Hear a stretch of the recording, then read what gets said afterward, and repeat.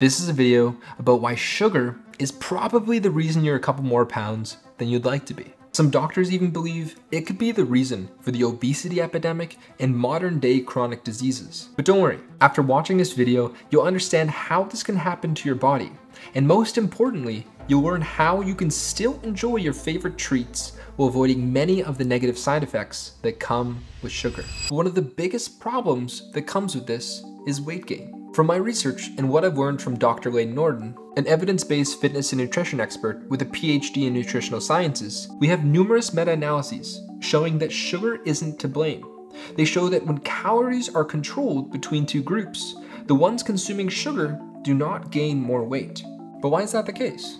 Because as the first law of thermodynamics teaches us, matter cannot be created nor destroyed, which proves the statement calories in equals calories out.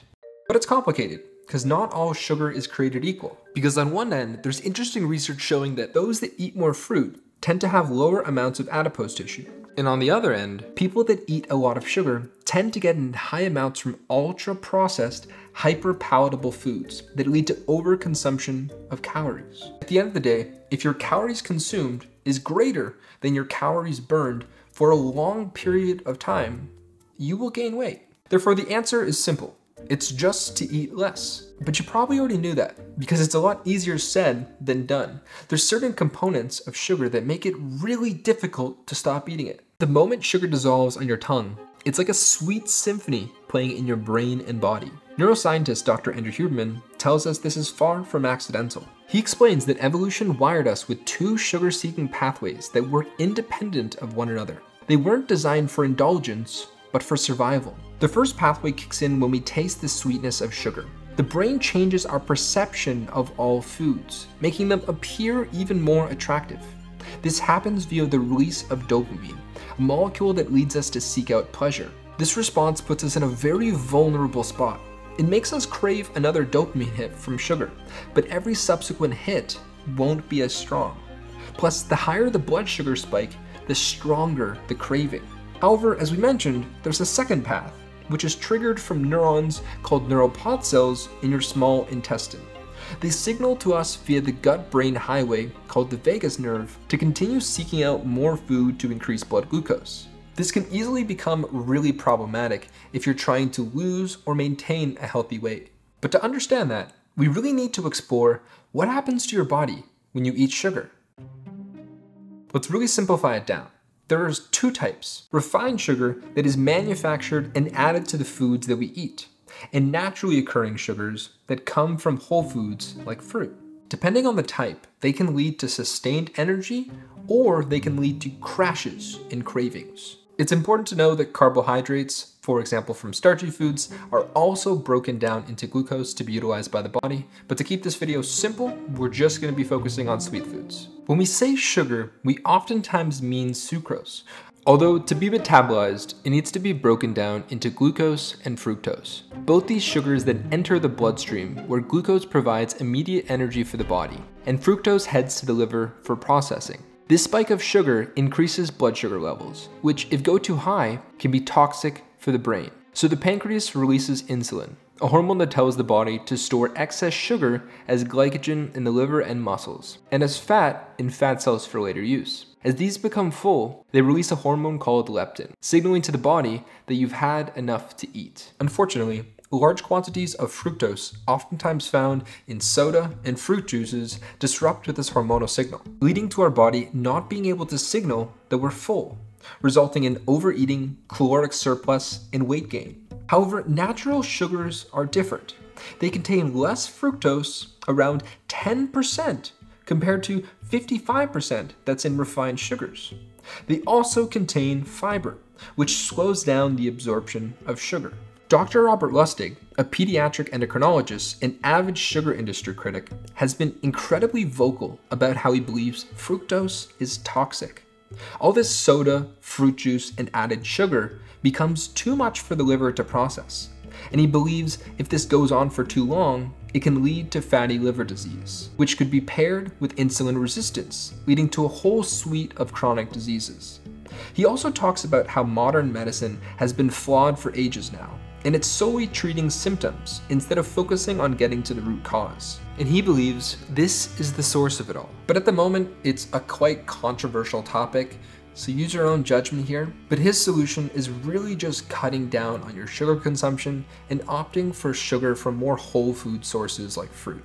What he's found out is it's not per se sugar, but it's more so the excessive amounts that we're all consuming, because it's literally in 80% of the products that we consume on a day-to-day basis. Now for the most important part, I'm gonna give you a whole toolkit of a bunch of different things that you can try to help beat your sugar cravings, to help you have more consistent energy throughout the day, and also not get metabolic syndrome. And these things can predominantly come from blood sugar spikes that you get from your food. By literally just eating more protein and fiber, you are going to be more satiated.